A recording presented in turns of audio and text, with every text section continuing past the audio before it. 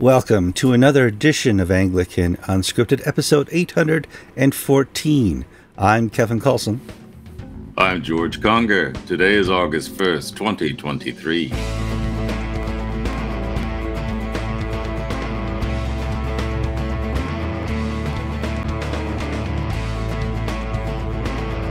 All right, welcome to the happy place. This is where George and I sit down in front of our webcams and talk about the things that we find interesting, that we find on the internet throughout the week. And we found about 7 or 8 stories here that we're going to talk about. That's pretty cool.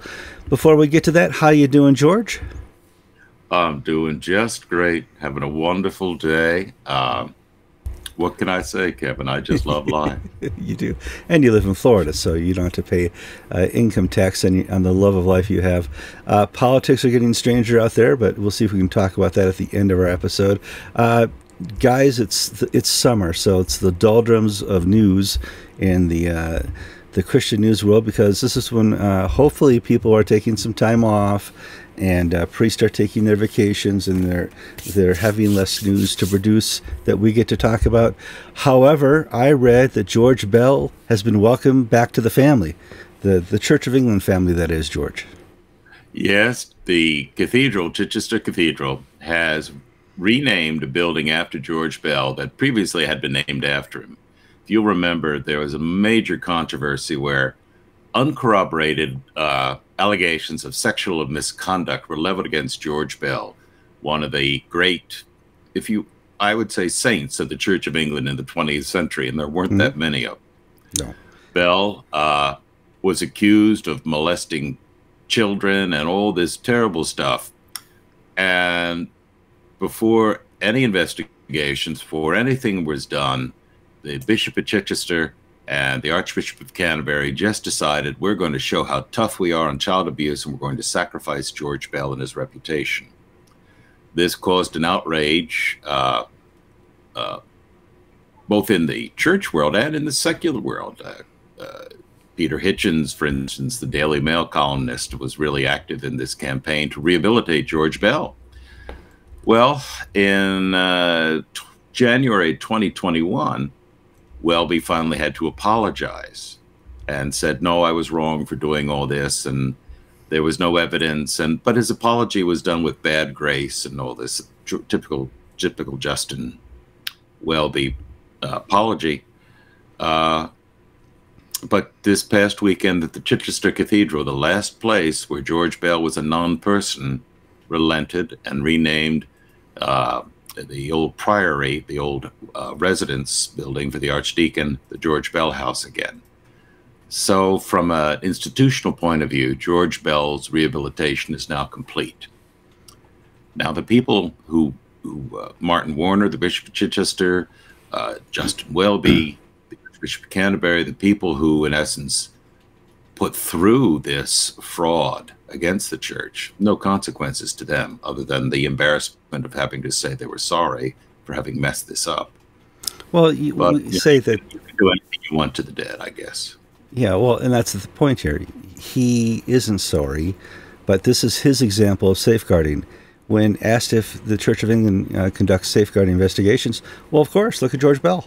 We got him out of, we raised the dead on him and made sure that his reputation was completely smirched, and that's the Church of England safeguarding. And you will not find any apologies out of the head office for that.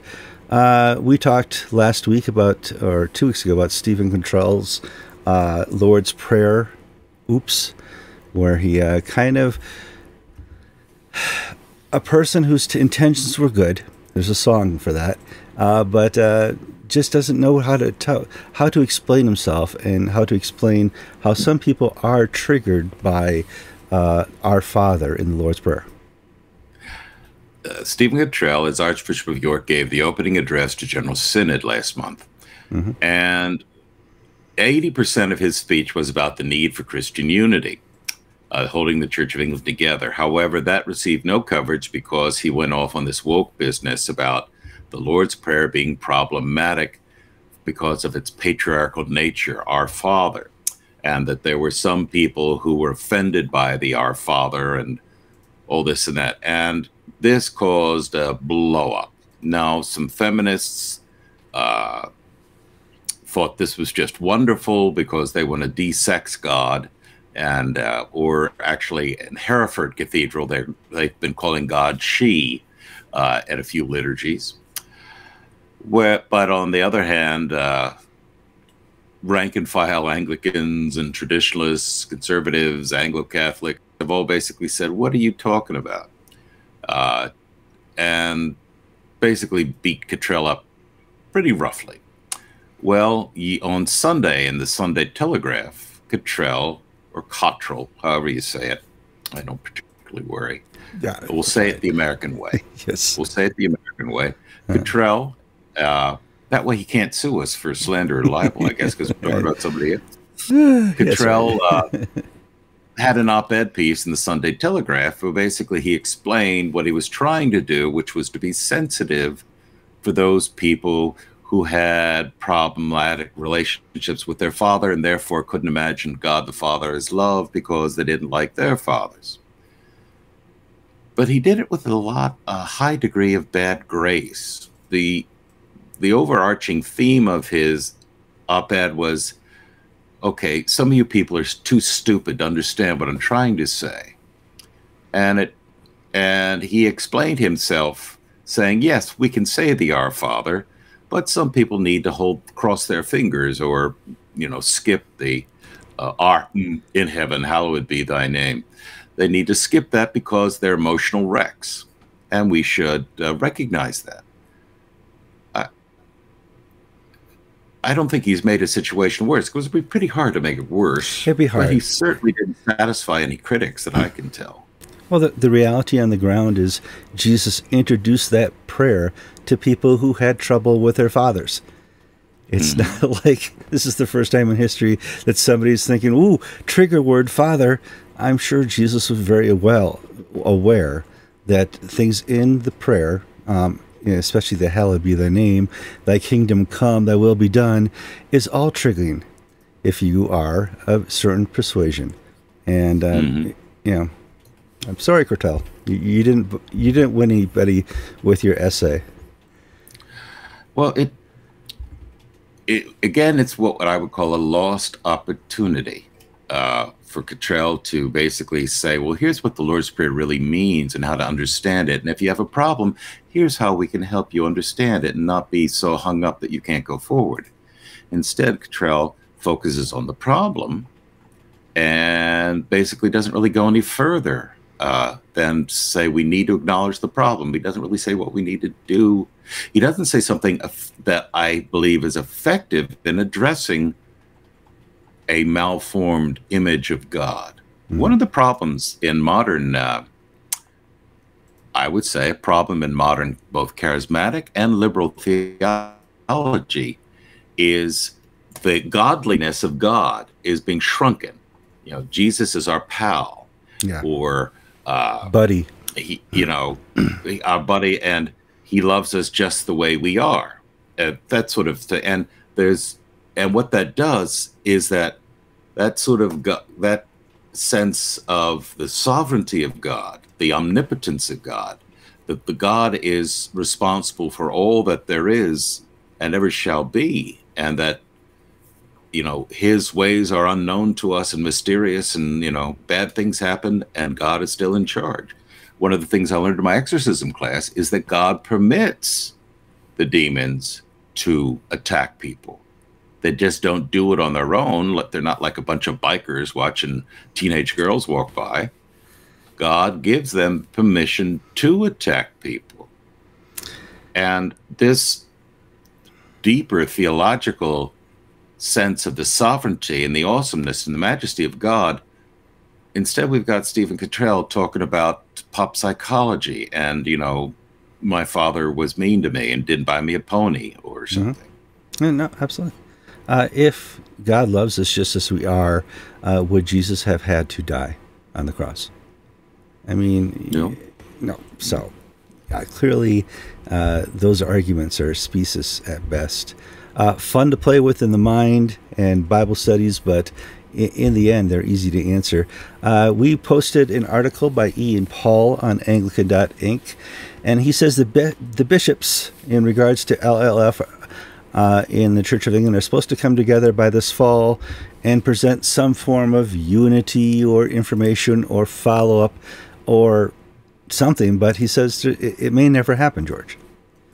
Yeah, Ian Paul is, I guess we'd call him a friend of this show. Sure. Anglican Inc. We publish his essays when they come up on his website. We only publish half, then we link the rest to his website, so you can read it all there, which is the polite thing to do. The standard, yes.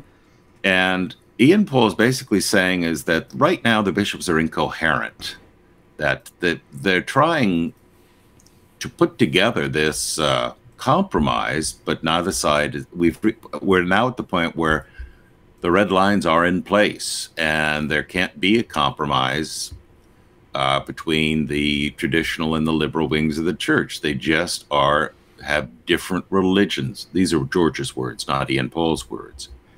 Now, the bishops were supposed to, by November, come up with the great plan and the pastoral accommodation for those against it and all this and that.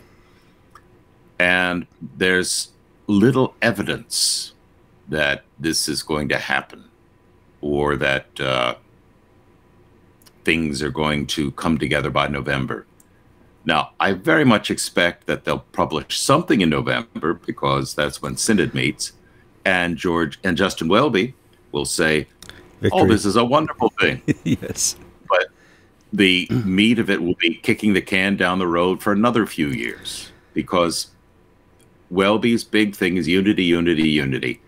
And if he pushes too hard on this point, that will fracture the unity. The bishops have been saying, no third province, no allowing conservatives to have their own bishops, nothing like that. And what the Church of England Evangelical Council and other organizations are saying is that, look, if you're going to go this way, it's either schism, or accommodation, and we cannot accommodate you on this point because we believe it is a fundamental denial of the truth of the gospel. Well, this whole time they've been trying to change the doctrine of the Church of England without changing the doctrine of the Church of England. Now, the Episcopal Church has been successful in getting around these clauses, and certainly the Anglican Church in Canada has fought through these perils of changing doctrine. But the Church of England is stuck here because people are so hyper aware of the commas, the dotted I's, the crossed T's, and all these documents.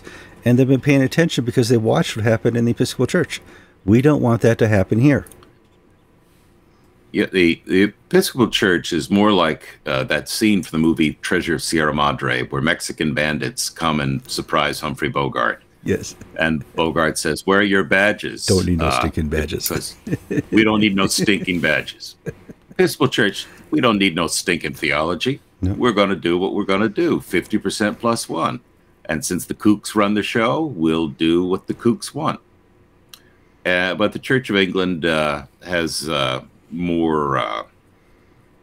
I mean, the Episcopal Church did all these theological studies, and their theological studies came out where we can't agree.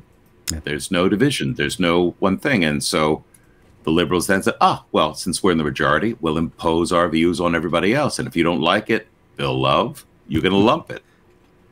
And the difficulty, I think, for Welby is that if you read the Twitter remarks of the activists in the Church of England, they're identical in tone and temperament. Jane Ozanne, for instance, one of the activists on the lesbian and gay front, is essentially anybody who disagrees with her is committing violence against gay people. It's, if you hold a traditional Christian view that has been held by, for 2,000 years, you are transphobic, homophobic, misogynist, evil person. Mm-hmm. That's the language of Susan Russell in the Episcopal Church for the Diocese of Los Angeles about 20 years ago. So and I think the funny thing is people would say, oh my, the activists, they don't drive the church. Well, yes, they do. Well, they did in the Episcopal Church. I mean, It it was the depends. far left kooks who seized the steering wheel. I think we talked about this before, that the problem with the Episcopal Church is the minorities had a loud voice, and they knew how to work the system. They knew how to work themselves into the hierarchy of power within General Convention, within 815, within diocesan standing committees, where they knew how to work up the chain of command and control things, and they did that very well, to the point the Episcopal Church imploded and exploded at the same time. Well, my experience of the Episcopal Church, and this is a broad, gross generalization, and I'm sure many people can think of contrary examples, but a successful mediocrities make up the majority of deputies to General Convention. Absolutely, yeah. They are not top flight people in terms of ability, experience, talent. Why is that true? Well, in the Episcopal Church, my experience over 30 years has been that a dynamic, powerful parish rector gets nothing by getting involved in the diocesan affairs or in national church affairs. We don't benefit from it in any way financially, politically, and that we get nothing in return for our money. It's wasted time. It's wasted time, not just money. It's wasted time. Right. Now, the rectors or the vicars of dying parishes that are only kept open because of the largesse of the bishop, they're the ones that flock to serve on committees. They're the ones that want to be on, because they want something out of General Convention, whether it's affirmation of their particular theological viewpoint, whether it's to free Mumia Abu Jamal, which is a perennial thing at, a cop killer from Philadelphia. That's a perennial General Convention resolution, or they want money to keep their particular project going. Because the Episcopal Church is schizophrenic in that it is congregationally, it operates congregationally, but is episcopally led with a synodical government, those three pieces don't mesh. So the reality is, for instance, for me, I have nothing to gain from investing a single hour in national church affairs or even in diocesan affairs. That hour is taken away from building up this congregation, which is how I, if you will, my compensation, if you will, is based on how well this congregation does. It's not based on the diocese in any way, shape, or form. So all the incentives are for the more capable people to invest in where they get the biggest return. And for those people who can't make it without help, they invest in these bigger entities to try to suck money and power and influence into their life. And for them, they're being virtual signalers. Virtual signalers. I can't even talk today. Sorry, guys. Something outside this camper is making me allergic to something. It's got my throat. And, that is the big problem with having national entity polities like General Convention, where they have so much power and influence over the parish. And they control, eventually, doctrine. That's why the Episcopal Church's doctrine has, been so sullied over the last 12 years. Let's see here. What's our next story? Sentamu. Yep, Sentamu. There, we posted an article on Anglican.inc that says his hands may have been tied regarding investigation of safeguarding because he was no Justin Welby.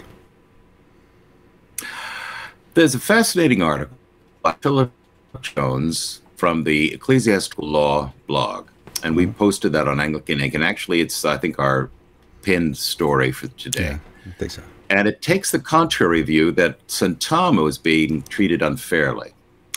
And it's written from a legal perspective. Now, remember, Sentamu was a lawyer before he became a priest, so his brain operates on legalities and whatnot. Baron and Sentamu was quoted as saying that safeguarding doesn't trump church law. And unfortunately for John Sentamu, his lack of PR skills in this area has bitten him. He didn't know when to shut up. The Philip Jones' article makes the point that the archbishop's powers in a province are not identical to a bishop's over a diocese. The archbishop is not a pope over a province. So what does that mean? He does not have the right to intervene in diocesan affairs at his pleasure or at his leisure. These rules are quite specific. He can only intervene when there are specific criteria or red lines met. And when he does, he must step in a quasi-judicial or unbiased affair, unbiased manner. He must adjudicate what this problem might be. So, and Jones contrasts what Welby's done with what Sentamu did. Welby jumped into the Diocese of Lincoln in 2020, I think, or 2019, yeah, and suspended the bishop. What was the exact? I've written it down here. He would present a significant risk of harm by not adequately safeguarding children. So the bishop is suspended from office because Welby said this red line was met. And in November of 2021, Welby had to apologize, saying, well, that red line wasn't really met. And I was wrong to have jumped in. And Welby's conduct in the George Bell affair. What is Welby doing in something that's entirely a Diocese of Chichester affair?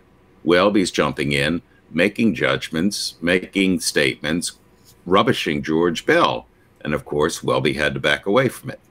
And so Jones's argument is that one archbishop is required to apologize for his intervention in diocesan cases, while another archbishop is sanctioned when he refuses to apologize for not intervening in diocesan cases. So maybe I need to rethink my blanket condemnation of John Sentamu, because if he is allowing the law to lead him, maybe he did the right thing in sitting on his hands. I don't think so. No, I don't think so. In fact, if you look at the first comment in that article, at the bottom of the article, it pretty much exonerates our opinion that we expressed last week and in the 2 weeks before that. That he's being accused of not acting as a metropolitan, of course, but his job and role is to oversee the diocese and the actions within it.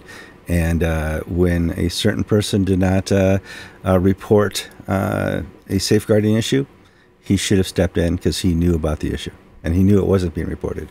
So, well, I think we're safe. Case, Kevin, we were right. Yes, but we do sometimes like to double check ourselves. We do. We absolutely. I can't. I'll talk about that later. Lambeth calls. The final document has appeared online. Oh boy, I am excited. But both sides, according to this document, have long, deep study and prayer behind their opinion. And you and I know that the last Lambeth was a complete fudge, that many of the Global South archbishops walked away and said, we're never coming back. Welby said it could never have been better. And that can be seen here in the Lambeth Calls document they just published, George. Yeah, the document was the Lambeth Conference report, and that it included the calls, some of the major speeches, and sort of the cutesy stuff that they always like to do, pictures of people from all around the world, the National Geographic type photos. Well, the Lambeth Calls, if you remember, was one of the points of controversy. These were to be the study questions or issues for different things. And when they were written, and they had a committee to write these, and then when they were printed for the first time before the conference, it was found that the Lambeth Palace staff had changed the calls in the discussion of human sexuality to basically state, well, the Anglican Communion's position on human sexuality was stated in Lambeth 110 of 1998, which is homosexuality is, we cannot recommend this liberalization. Right. Well, the liberals blew up, said, hey, we didn't agree to putting this in. And so without consultation of anybody else but the liberals, Welby changed the calls. changed the call a bit. He watered down the language. And then we had the conference itself. And then during the conference, the calls were changed again. And then the voting procedures were changed. And then the discussion procedures were changed. So that at the end, there was no voting, no discussion, just small group meetings, which went nowhere and did nothing. And now the final conference report has been published and the calls have been changed yet again in human sexuality. Right. Now, friends, I read this so you don't have to. Okay, this is not going to be an Amazon top 10 book.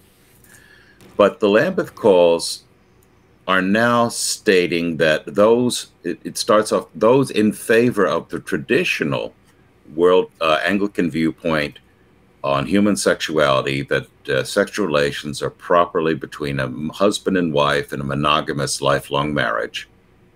They've reached that point after deep study and theological and prayer and theological consultation. But those who think differently, who think that gay couples should be blessed by the church, they've reached that point, the Lambeth calls say, after theological consultation, biblical study, and deep prayer. So where Welby has officially left things was his off-the-cuff statement he made during the conference that basically caused the Global South to blow up. If you remember, Welby said in his speech on this point that both sides have equally valid points of view. Right, yeah. And so it had gone from, this is the church's unchanged teaching handed down from the apostles and is scripturally based for 2,000 years. And this is the other view that's just come around in the last 25, 30 years. That was changed to, we now have two of equal merit, and we can't choose or decide between the two. Now, I can tell you from an Episcopal perspective, no deep theological Bible study was done. It's all been a farce, and it's all been political from beginning to end. And when deep theological study and Bible study was done, the answers came out against the people who wanted change. So that today, if you ask biblical scholars, not necessarily partisans, but if you ask true biblical scholars, like who is that fellow, Ben Witherington, or he'll come to me, Timothy. Well, the point is, people in favor of the change, who are biblical scholars, are saying those in favor of the change basically have to overcome the fact that the scripture is wholesale against it. Yeah. So in other words, you basically cannot make the argument from scripture. And this is being put forward by nonpartisan but liberal biblical scholars in the United States and in the UK. But Welby's point is that, oh my, it's so confusing. Our little brains can't take it. We're just going to have to get along and go forward from there. And we had hit that point about 5 or 6 years ago where the liberals had admitted they cannot overcome tradition, reason, and experience. Or tradition, reason, and what's the other one? Scripture. Tradition, reason, and scripture. They could not overcome that. There was this admitting of it. But they said we have to move on and do it anyway to show our pastoral love and have a pastoral response. So they one-upped it. Yeah, we admit we can't overcome scripture, tradition, and reason, but this is a pastoral response. You know, to show our love. So we're adding, yeah, we're changing the Anglican sort of identity or understanding from Hooker's three-legged stool of scripture, tradition, and reason. With scripture being the center, we're adding a fourth leg, which is experience, which trumps the other three. As Gene Robinson was very famous for saying, God is doing a new thing. We're living in the age of the Holy Spirit. And the Holy Spirit is leading us to step away from a, as he would say, wooden interpretation of Scripture and find its deeper meaning. Well, this is called Gnosticism, where the elect have a deeper understanding of the plain words of the Bible and of Jesus Christ than you or me. But nothing new under the sun. Nothing new under the sun. No, this heresy was around 2,000 years ago. It's around today in the Lambeth Calls document, which cannot be accepted, I would believe, as a source of Anglican teaching. It's merely a reporting of the inanity and brokenness of our Anglican world. Let's have fun. We're going to move on to a Pope Francis story, or as I'm going to retitle it, Pope Footloose. People have Pope Francis has said no more Latin Mass, except on some high extended reason that a bishop can overrule that. But no Latin Mass ever. Done. Kaput. Now there's a Mexican congregation and what do I want to say, diocese that wants to have dancing during their Mass, George. Indigenous. So they've introduced this as something that's common to the people. And I'm eager to hear what Pope Francis is going to do. Well, the Mexican Bishops' Conference has petitioned the Vatican to approve some indigenous liturgical adaptations of the Mass for, quote, the original people of the country, the Indians. Yes. Indios. And so maybe well, I'm not going to go down that rabbit hole. Now, some of the, and so this is a special Mass for Mexicans who identify as purely Indian, not mestizos, not of Spanish descent or what have you.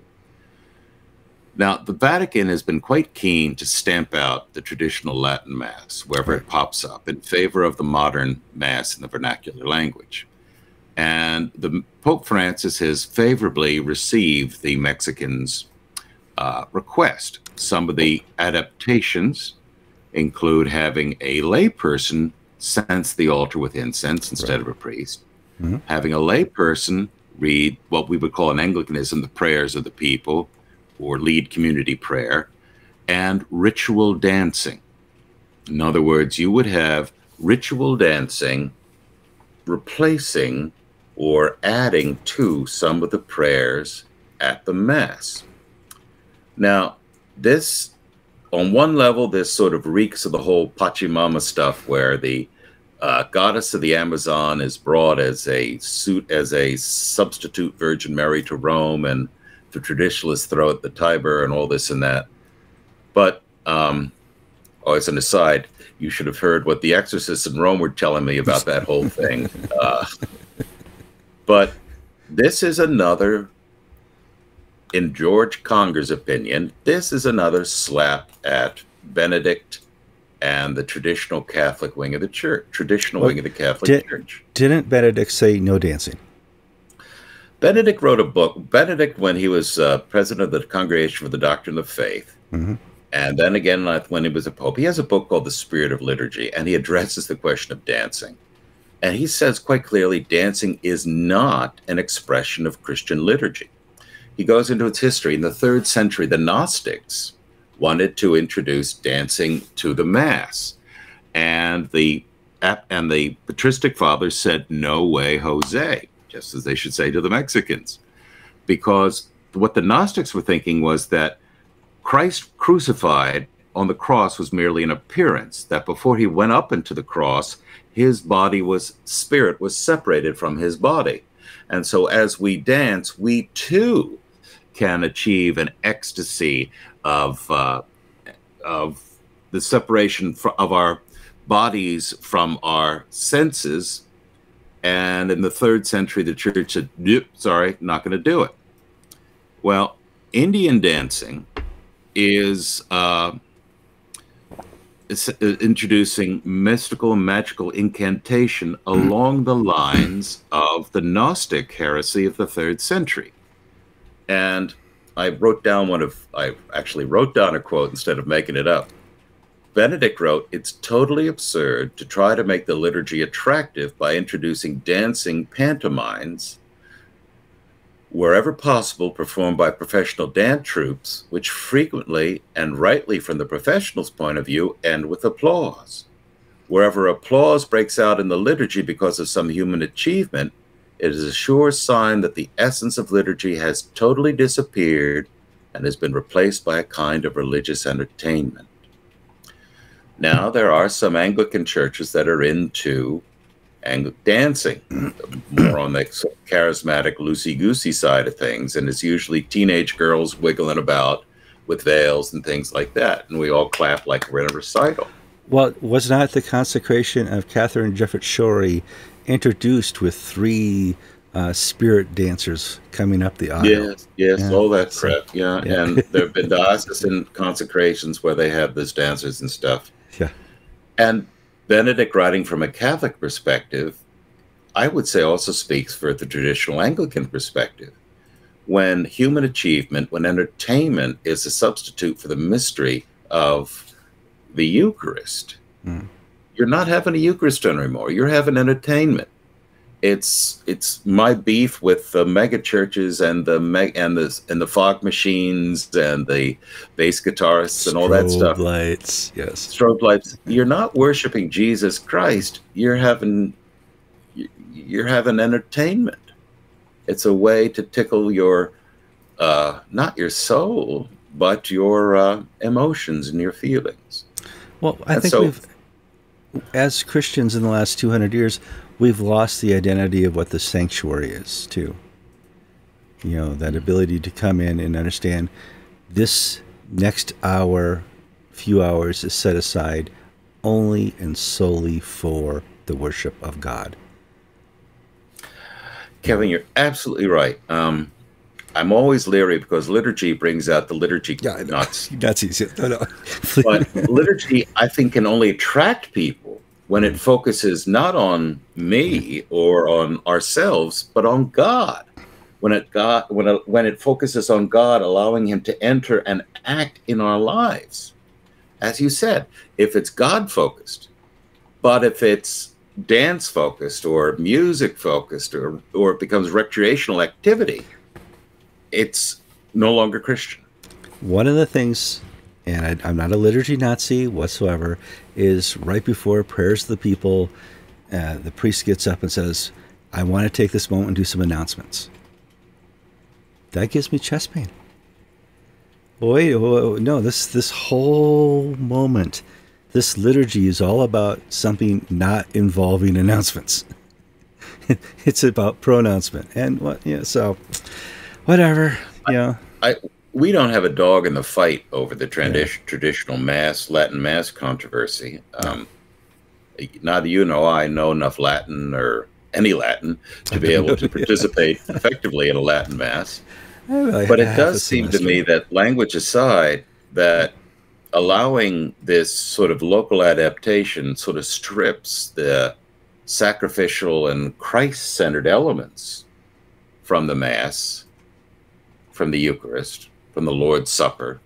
Yeah, we're covering all bases. And makes it basically just a sort of a tawdry image of the culture around us. And I don't want to get too involved in this, but you don't have to go and look at too many pictures of the old Aztecs when they were dancing and doing their child sacrifices to know that maybe we don't want to include, that culture's dancing in our liturgy. I'm just, I'm throwing that out there. Just throwing that out there. So, just putting that way out there. What else we got here? I kind of want to save, I want to save the next story partially for David Pliglia. We were trying to get a time when we can do a interview with Anglican Unscripted. He went to Poland and did a tour, and so he's finally back. So sometime this week I hope to hit up with him. But let's talk about the rise in Christian persecution in Israel. It's now documented. It's not just something that's being whispered about. Well, we reported in January about David Pilegi's cemetery, Christchurch, Jerusalem. Some Jewish extremists, self-identified Jewish extremists, who for religious reasons went in and destroyed, the teenagers went in and destroyed headstones, including that of the first Anglican bishop in Jerusalem. And there are reports of just maltreatment of Christians. The German foreign minister visited Israel recently, and there was a German abbot of one of the local convents or whatever. And they were going to go to the, I don't know whether it was Vad Yeshem or one of the sort of tourist sites that you and I went to. And the tour guide asked the abbot to take his cross off. He had a big cross around his neck because it would offend people who were Jewish. And Channel 13, a Israeli TV station, decided to really look into this and say, is this just a bunch of cranks complaining about unkind, the occasional unkind people and the local nut job being mean? And so what they did is they contacted a Franciscan friar, and they sent one of their reporters, and the reporter dressed up as a Franciscan friar, and they walked from the Franciscan convent to the Church of the Holy Sepulchre through the old city of Jerusalem. And he had a hidden camera, and on his walk, they were spat on, they were insulted, they were shoved once or twice, they were treated really badly, as if they were Jews in Nazi Germany. Mm-hmm. And it wasn't just nut jobs. There were soldiers in uniform who did this, young children who were doing this. And this got onto the Israeli television, and the secular Jews were horrified that Israeli citizens, residents of their country, were being treated like dogs. So this isn't so much an Israeli problem as it is a problem of religious extremism. And we're seeing, and it's, maybe I'm overdoing this, but we're seeing the transgender people go really wacky lately. The gays and lesbian groups going out of control. Militant Islam, militant Judaism, militant Buddhism in Sri Lanka beating up Christians. Everybody seems to have got their underwear all tied up in a twist or something. Well, I think one of the biggest problems, and adding to the discussion, minority has learned to seize power. Mm-hmm. The vast majority of Americans do not agree with what's happening on the coasts. They don't agree with the immigration policy, the health policy, the CDC policies, anything coming out of the White House. They didn't agree with half of what happened under the Trump administration, or most of what's happening under the Biden administration. The flyover country is not happy with it. They aren't. But the extremists have learned to capture and have the loudest voice. They do that in religious extremism. They do that in politics. They do that in transgenderism. It's happening around the world. And the last time we've seen something like this happen, millions of people died because of revolutions in countries and the false ideology of the youth. And I'll have to see if this happens again this way. Not pretty. Not pretty at all. Anything else I want to talk about here? No, I'm just looking through some headlines on Daily Mail if you want to expand our 10 minutes here. But I think we're going to let the average viewer out there have some time off and enjoy the summer. I'm Kevin Kallsen. And I'm George Conger, and you've been watching episode 814 of Anglican Unscripted.